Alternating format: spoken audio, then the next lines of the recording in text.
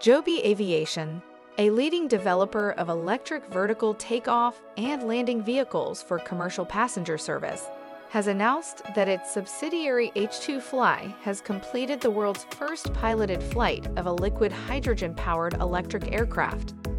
This achievement marks a significant step toward decarbonizing mid- to long-range aviation. Using cryogenically stored liquid hydrogen instead of gaseous hydrogen, they achieved an extended range from 466 miles to 932 miles.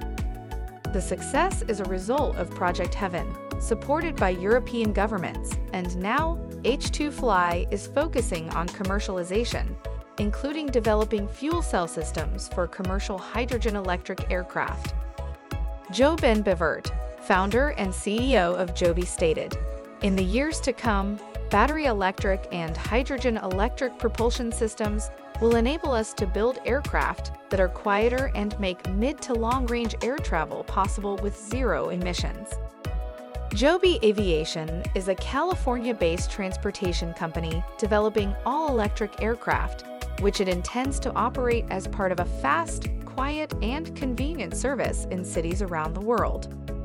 Shares of Joby Aviation trade on the New York Stock Exchange under the ticker symbol JOBY.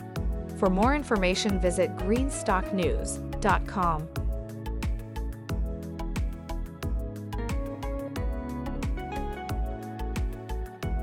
Thanks for watching Greenstock News. If you liked the video, please hit the like button.